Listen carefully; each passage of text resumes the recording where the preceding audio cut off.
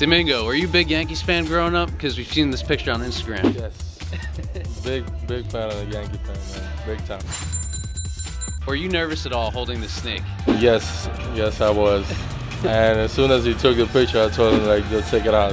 Take it off on top of me. You post a lot of videos and photos at the beach. Are you a big-time beach guy? Yes, I like to go to the beach a lot. Have you found it, like, any sort of water that you like to go in Milwaukee just yet? No, not a shot, no. It's too cold in Milwaukee. Too cold. You got a chance to go to your first live NBA game in Milwaukee. Will you be back? Yes, I will be back. If we have time, you know, I will be back.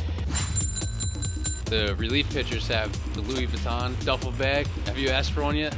No, I haven't asked for one, no. No shot. Do you believe in baseball jinxes? Oh, yes, I do. It's one of my teammates. We're just playing with me, and he said, and I did something bad to him, and he was like, I hope you strike out 4 times. And I did strike out 4 times. If you could ask anybody a question, and you're guaranteed a yes, what would the question be, and who'd you ask it to? I mean, I would ask A-Rod if he would love to meet my sister, you know, to see if he would say yes or no. Big A-Rod fan. Yes, I'm big time.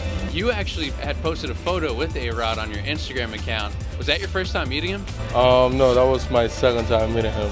But that was my first time meeting him at the playing field, so it was really special. Did you ask him for his autograph? Oh, yes, I did. I mean, I asked him for a bat and everything.